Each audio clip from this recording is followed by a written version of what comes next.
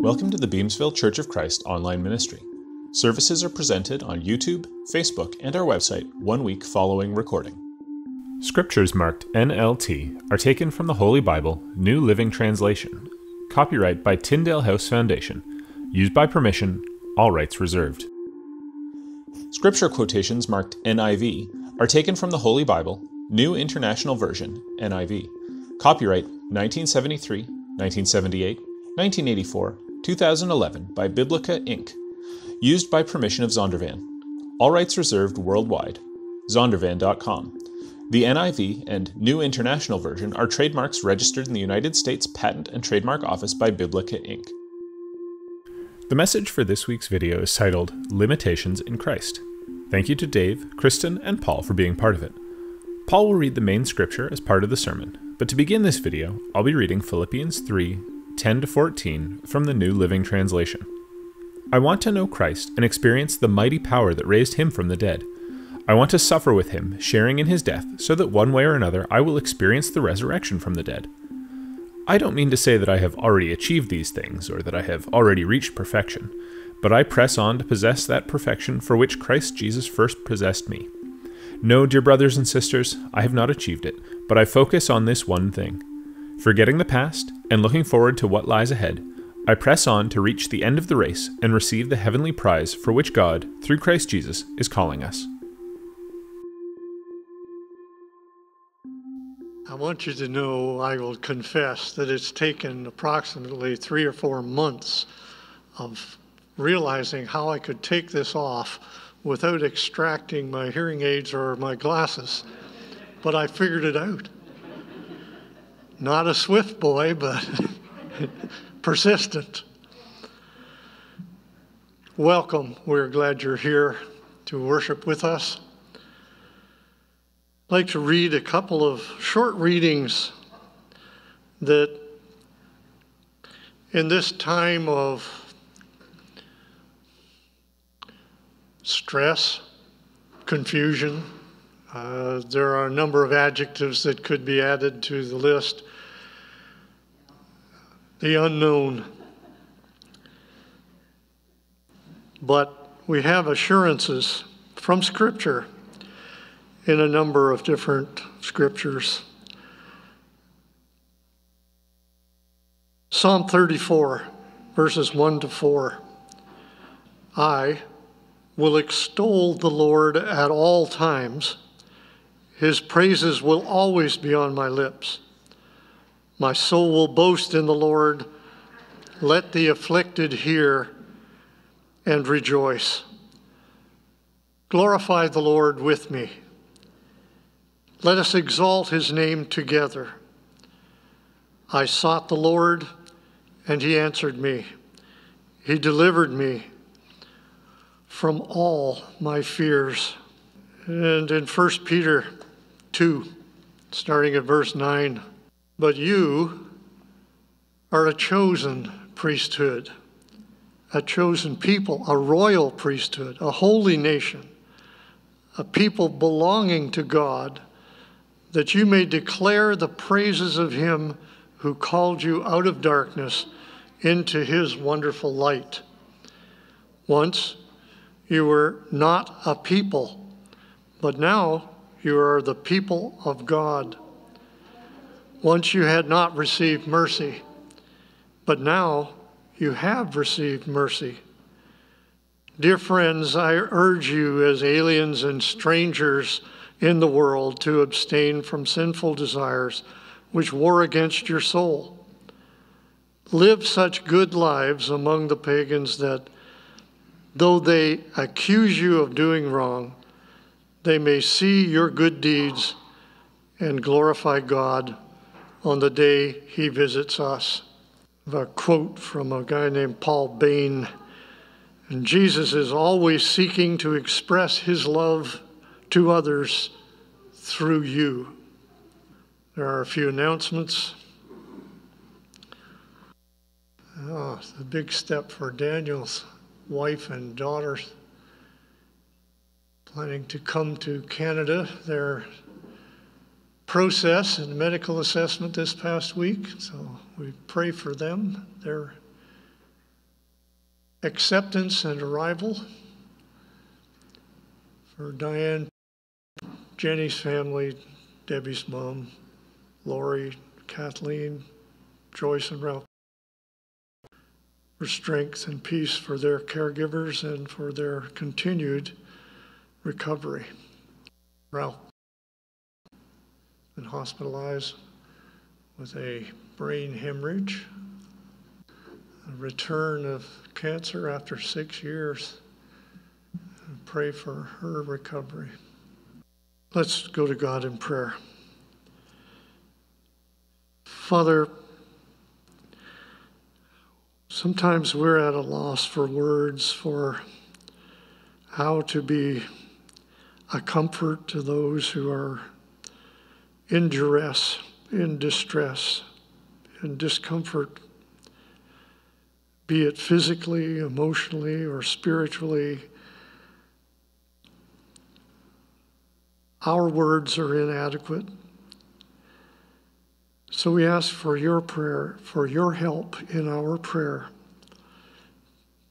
that we may be a comfort, that you will help us to express ourselves. We're thankful for your power, your grace, and your mercy. We ask that you be with those who we have mentioned in our prayer request this morning.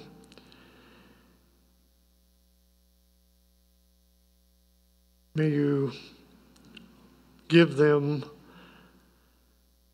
afford them what they need to draw closer to you.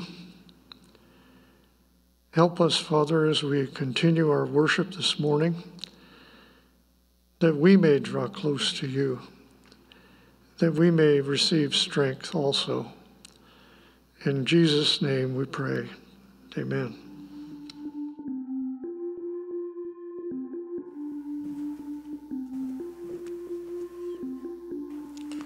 Good morning.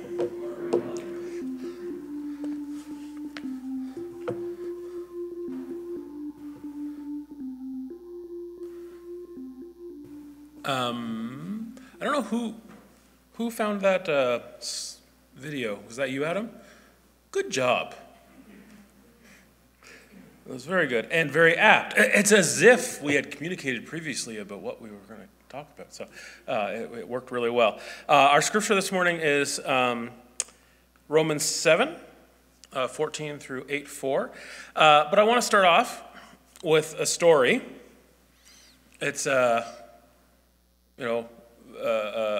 long, long time ago in a land far, far away, specifically this weekend and from here to the Pinery and back. We have a bit of a family tradition. We go to the Pinery Provincial Park. Anyone know where that is? Near Grand Bend, just south of Grand Bend. They do a little Halloween thing every year in one of the campgrounds. And so we go, and my sister's family go, and my parents and my sister-in-law's family, and all socially distanced. It's good because it's camping. You can kind of just chuck the candies at the kids as they walk by. You know, it works out well. So we were there. Turns out there was a local power outage last night from 12:30 till about 5:30. This is what I'm told. Turns out our trailer the furnace doesn't work when the power isn't working. It works fine when the power's working. It's propane. Anyway, so we had to pack up at 2:30 last night and drive back. So this morning I am asking for your mercy and grace because I am not at my tip-top shape. In fact, I am dealing with limitations this morning, and that's our topic this morning. Limitations, weakness, failures. You think about it. The Bible is a really odd holy book compared to other holy books. It's full of people who, on the one hand, are the messengers, servants, friends of God, critical to his work in this planet, and yet they're also the same people that the Bible freely says are full of limitations, weakness, and failures. And not minor things. A really short list Abraham. Everyone, you know who Abraham is? The father of the Israelite nation. Kind of big. To call your son a son of Abraham in Jesus' time was a big deal. And to say you weren't a son of Abraham, as Jesus implies at one point, is like the biggest insult you can possibly throw at somebody. Yeah, he doesn't trust God enough at one particular point and sends his wife in as his sister instead, just to avoid conflict, basically. Moses, the one who brings the law to Israel. The human lawgiver. God is the lawgiver, but he's the one who ushers that law in through to the people. There's a bunch of things we could list here. Moses is a very interesting individual. There was this, back out west, we had this children's night that we used to do. We used to find videos and play them. And there was one that made Moses out to be this like superhero person. And every time we would watch it, we had to kind of debrief the kids. Like, okay, yeah, Moses wasn't quite the superhero this seems to suggest he was. So one little incident that I had kind of forgot about, in between the burning of the bush and Moses going to Egypt to make his declarations. Does anyone remember this? It's a little tiny little 2-verse bit. It says that God was so upset with Moses that he was about to kill him on the spot. And only the intervention by someone he happened to be with saved his life. Who would have thought? David. What's the phrase we know David by? The man after God's own heart. He commits adultery, and then in order to cover up that adultery, he commits murder. But okay, that's Old Testament. Yeah, things were rougher back then, rough around the edges. The New Testament, it's all's good in the New Testament. Okay, Jesus' chosen 12 disciples, those who learned and received from Jesus directly throughout his entire ministry. Do you remember James and John? What was their nickname? Do you remember? Sons of Thunder? Yeah, not without meaning. They go into a random Samaritan town. The Samaritans are rude to Jesus. What do they say? Burn it to the ground. They say we should call fire and destroy this town. Another time, they approach Jesus, or rather, I should say, they use this ploy. Those of you who remember being younger, this may be a familiar ploy. They go through their mother and say, "Hey, Jesus, can you get us ahead of the line of all the other disciples in your new kingdom? We'd like to be the more powerful people." Now that displays a lack of knowledge of what this new kingdom is going to be, but it's not the best. Peter denied knowing Jesus 3 times, even after the resurrection. Okay, so before the resurrection, right? We're going to give everybody a pass. After the resurrection, Peter has to be schooled by the Apostle Paul when he starts refusing to associate with Gentiles and taking up the position that Gentiles had to become like Jews in order to be good Christians. There are different types of limitations. The ones we talked about here were sin, serious. But not all limitations are serious. Some are amoral. They don't pertain to our spiritual being per se. In fact, some limitations are positive. I know that may sound wrong, but John 15, Jesus talks about the fruit and the vine and the branches, and he talks about how sometimes you're productive, but then also sometimes God prunes you. The gardener, God, prunes you, cuts you back. That's a limitation. And in that case, it is God who is putting a limitation on us. Now, it says in that scripture, so that we will be more fruitful in the future. It's not without cause, but nonetheless. We all have limitations in our lives of various ways, shapes, and forms. I told you about one that I have right at the beginning. I also, some of you may or may not know, I have a couple slip discs in my back. So a big limitation for me is physical pain. since 2000 or so. The idea of being able to stand for a long time or walk for a long time, or when other people, I grew up, we were nature people. We loved going camping and going on hikes, and we would go up and down the Niagara Gorge constantly, and up and down the trails on the escarpment constantly. Well, now when I do those things, I have to think, are there benches along the way? How far? Those sorts of things are important and might result in me saying, yeah, maybe not today. There are other types of limitations. There are other types of things that hold us back. Sometimes they're the way we think about ourselves, or family limitations, or financial limitations.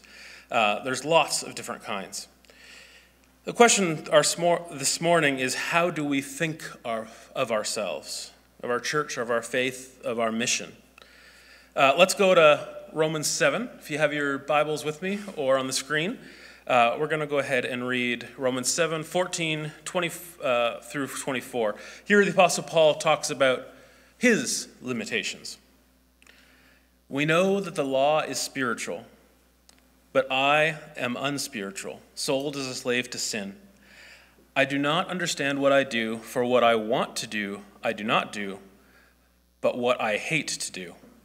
And if I do what I do not want to do, I agree that the law is good. As it is no longer I myself who do it, but it is sin living in me. For I know that good itself does not dwell in me, that is, in my sinful nature. For I have desire to do what is good, but I cannot carry it out. For I do not do the good I want to do, but the evil I do not want to do. This I keep on doing. Now, if I do what I do not want to do, it is no longer I who do it, but it is sin living in me who does it. So I find this law at work. Although I want to do good, evil is right there with me.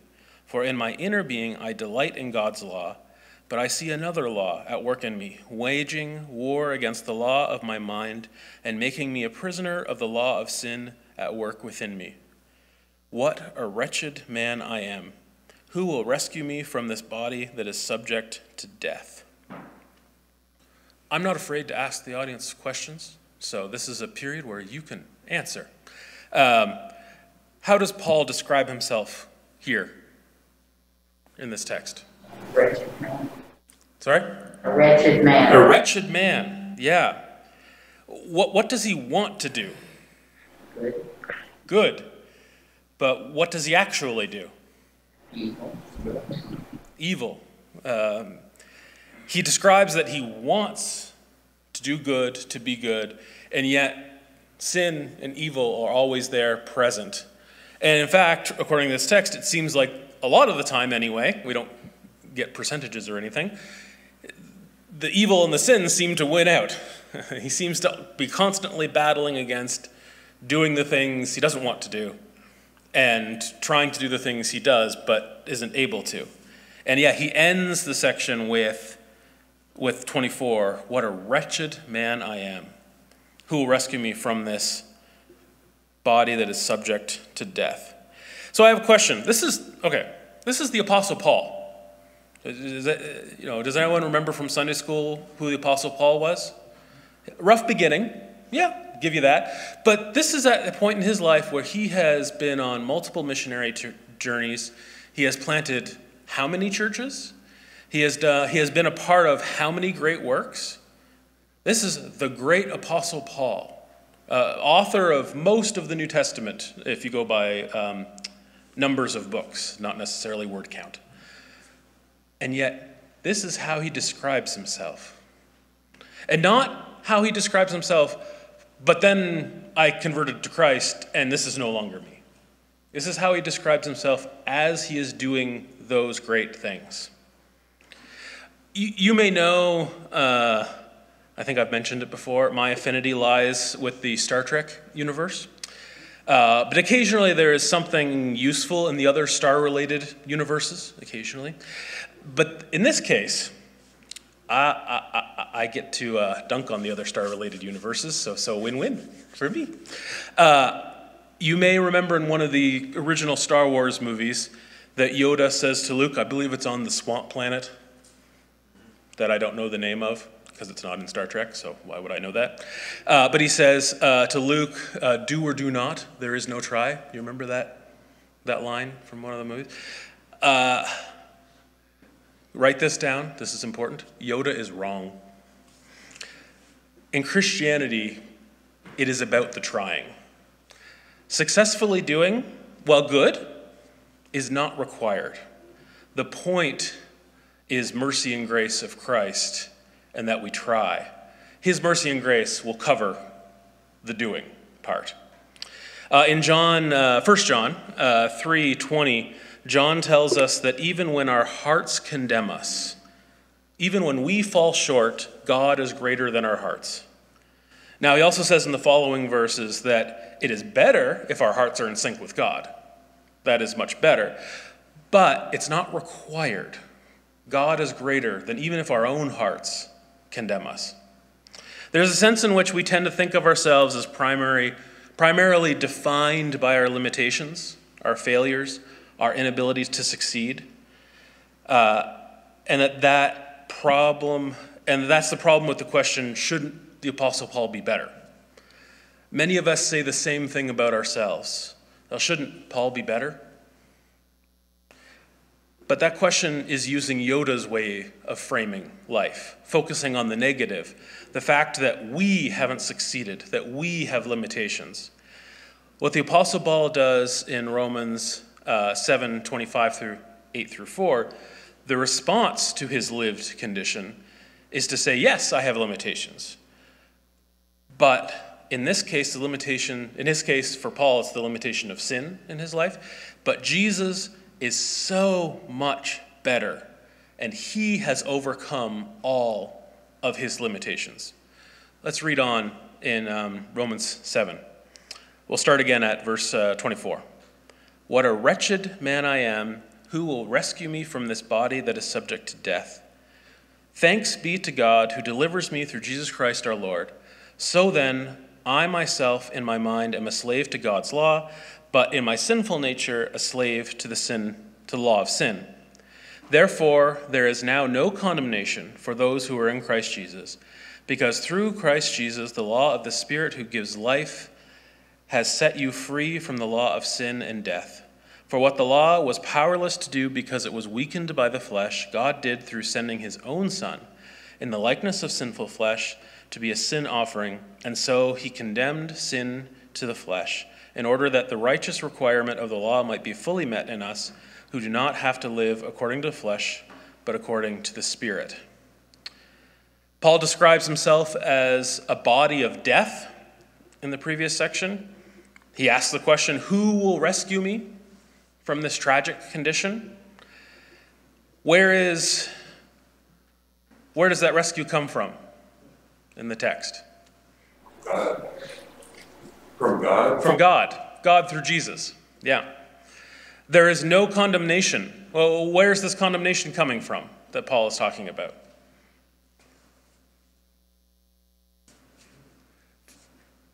From the sin in his life, from the failure that he has. And why is there no condemnation? Because of what Jesus has done. Because through Jesus, the law of the Spirit that gives you life has set you free from the law of sin and death. And then he goes on, I mention it frequently in my sermons. I'm amazed at how many points the gospel is repeated in the text. Again, we have a repeat statement of the gospel here in verses 3 and 4. For what the law was powerless to do because it was weakened by flesh, God did by sending his own Son in the likeness of sinful flesh to be a sin offering, and so condemned sin in the flesh in order that the righteous requirement of the law might be fully met in us. Paul is saying he receives so much mercy and grace from Jesus that condition he had before, the wretched state he existed in, no longer applies. He is freed from that limitation. But notice that doesn't, it solves it in a certain way. He is free from it, but it doesn't make it magically disappear. Paul doesn't conclude the statement, and therefore I no longer have this struggle. I'm done. And I think that's true in our lives as well. Our limitations, they may be covered, and they may be covered, overwhelmed by Jesus, but we still feel the effects of them in our lives. But the difference is we do not have to be defined by them, or we can choose to move beyond them. Notice at the end of that section, the Apostle Paul, he still pushes. His condition is that he still struggles with living a holy, pure life. Well, he still pushes towards living a better life. The last sentence is, "Those who do not live according to the flesh, but according to the Spirit." So there is a push forward. We still want to try. We're still going somewhere, but it's not defined by that. Whatever limitations we face, there may be personal limitations in our lives. Right now, there's a lot of people hurting because of the pandemic, economic, isolation, mental, family. There's a lot of ways in which people are hurting. We can choose to look at our lives through the lens of we can't. Or it could be our personal faith lives. I haven't been able to beat this struggle. I've been struggling for this for years and years and years. And I've honestly tried, and I just haven't got it. There was a congregation that I worshiped with down south, and I thought this was a perfect example of a redemptive community. So I was there for about 2.5 years. There was a gentleman who, for the entire time I got there, he owned a gas station outside of town. He would come up once, 1 or 2 months, come up to the front. In the southern U.S., it's common to have an altar call, and you'd have people come forward and do the things. And he would come forward, and he was always struggling to quit smoking. He'd come up and he'd ask, I believe sincerely, the congregation's help. I'm trying again. I'd love your support and your prayers. And the entire 2.5 years I was there, he never successfully quit smoking, at least permanently. And yet every time he would come forward, the church would embrace him physically and metaphorically, give their encouragement and support, and I did not get a whiff of exasperation or tiredness or get on with it. It was truly we're behind you every time.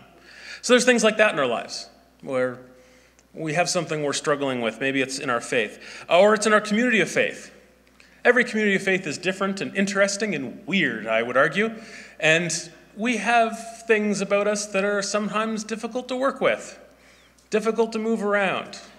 And there are limitations associated with that, especially right now in pandemic, when we have to be so far apart and not in each other's homes, and you can't speak to one another without kind of interpreting through the mask. There are limitations with that. But what I want to say this morning is Jesus is more than our limitations. Do we live our lives, do we view our lives through our limitations, our lack of, or through Jesus' grace and mercy? I have two applications for us this morning. If you're new to Jesus' mercy and grace, or forgotten those things, I invite you to welcome the mercy and grace into your lives to overcome the limitations of whatever you might be facing through his mercy and grace. Because there really is no limitation or failure that is too big for Jesus to overcome. And the second is, in my own personal life, one of the downsides of being a preacher is you get to do a lot of self-reflection, and that's uncomfortable. One of the things is I had to ask myself, what are the limitations in my own life that I've been letting run a little rampant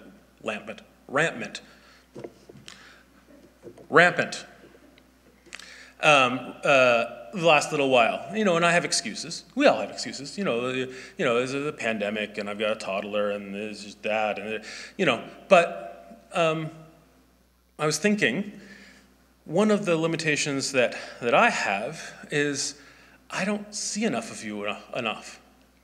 I'm not building enough relationships with enough of you enough. There's a better way of phrasing that. But we have the technology. We can rebuild him, the man. I would be interested in hosting a small group over Zoom, one night a week. If you are interested in joining a small group of people interested in building faith, community, mission with God, I would be interested in doing that with you. And it seems like, as the news tells us anything, it seems like things are not going down, they're getting worse. We may be in this situation for a bit longer than we'd like to be. And maybe 3 months ago, I thought, well, this is temporary. We'll get back to doing what we were going to do beforehand. But that's limitation thinking. Let's move forward for where we are now. If you're interested in something like that, the goals would be threefold. Would be listening and trying to discern the will of God, growing together in faith and relationship, and going on mission with God, which, spoiler alert, they're actually one goal. It's all the same thing. But then talk to me, because I'd love to grow with you even in this difficult time, and maybe we can face some of the limitations that we have together in a constructive, positive way and move forward. So those are my two applications. I hope they're useful to you this morning. That's great. Thank you.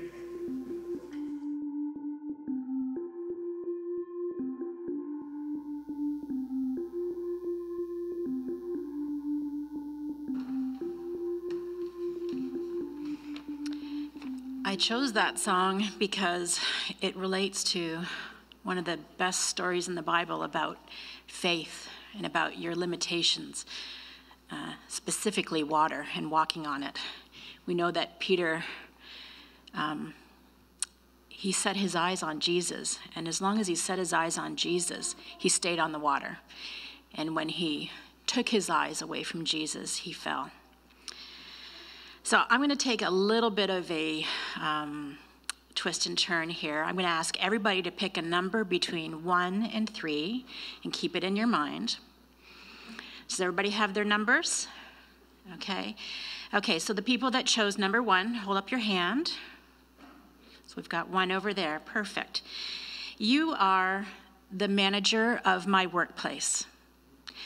You have just been told that one of your staff has contracted COVID. So your job is going to be to call all the parents, to call all the staff, to contact public health, and to hold calls with the newspapers. So you've got a tough job. Who picked number 2? Okay, we got a lot of number 2s. You're frontline workers, but you have not been in contact with the person. So go get your PPE on, which means your gown, your gloves, your surgical mask, and your shield. And you're just going to go back to work and try to pretend that nothing happened. But you get to go home, and you get to go to the grocery store, and you get to go, basically go get your gas, do your things, because you haven't had firsthand contact. So you guys have got it pretty good. Who chose number 3? Okay, guess what? You're in my group because you've come in contact with someone who had COVID. So almost a month ago now, maybe about 3 weeks ago, I went to work. Unbeknownst to me, I wore my mask. During a shift change, I stood a few feet away from a person, talked about what had happened during the day. Didn't think anything of it. And a week later, I got a call down to the office. So you're going to need to put your PPE on. You've been in contact with someone who has COVID. The blood ran from my face. My first thoughts were, I didn't think this was going to happen. I thought about my mom, I thought about my daughter, and I thought about my church family. And I responded, I'm high risk. And my manager looked me back in my face and said, I know. And I don't think I heard anything else after that moment. You know when you watch those TV programs and you see a person kind of fade out from the conversation and their hearing kind of goes fuzzy? That was me. So I took a deep breath and I looked at my manager and my shift supervisor and I said, okay, I can do this. I can do this. A lot of the songs today talked about doing hard things. Standing up, being faithful, walking through your Christian life. We do have limitations. Last night was the first night in a month that I fell asleep before 11 o'clock and didn't wake up every hour. So today I'm not as sleep deprived as I have been the last 3 weeks. I had limitations. I couldn't come to church for the last 2 weeks. I couldn't come set up for church in the last 2 weeks. That really, really bothered me. I can do hard things. Teachers talk about that phrase for their kids all the time. You can do hard things. It's that process of motivating a person. It's pretty much 70% of the conversation I have with one of my clients. You've got this. You can do this. I know this is hard, but you can do this. Philippians 4:13. I can do everything through Christ who gives me strength. What this experience has taught me over the last month is I had to put faith in my program manager that they were going to do the right thing for me. I had to put faith in Jesus and in God and the Holy Spirit that I could get through this. I had to put faith that if I contracted COVID, I knew where I was going to go. That might seem like a big leap because obviously I look pretty healthy and pretty good, but I made a prediction way back in April that within a year, everybody would know at least one person who had been affected by COVID. I now know 6 people who have had family members die. I know 5 people who have had COVID. That is a hard thing. But the reason why I'm up here right now during this service is because Jesus did a hard thing. Jesus sat in the garden and he said, Lord, I don't know that I could do this. Father, I don't think I can do this. And you know what? God said, you can do hard things. So he did a hard thing for us so that we could have eternal life, so that if we get sick and we die, we know where we're going.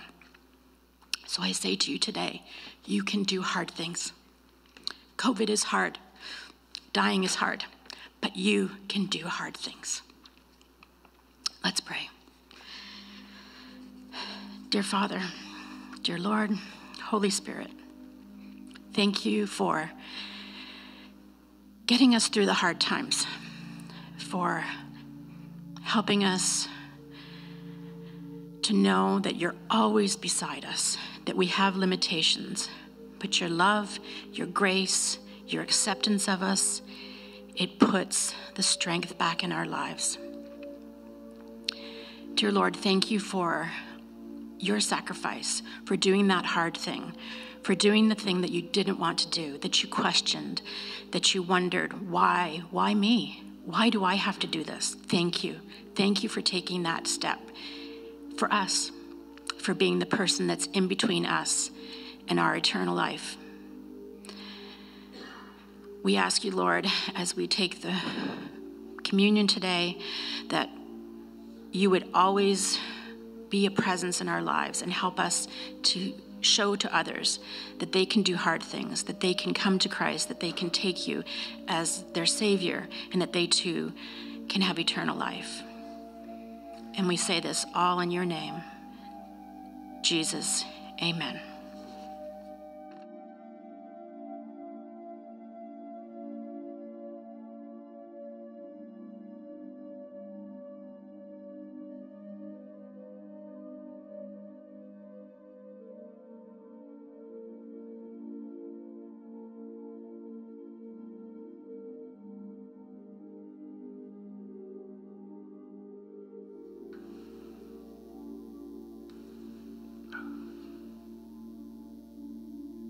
Thank you. Thank you all for being here. Thank you, Paul, for your message this morning, and Kristen for your thoughts. I'd like to just leave you with one thought. To all who are loved by God and called to be saints, may you realize the peace and grace of God through Jesus Christ, our Lord.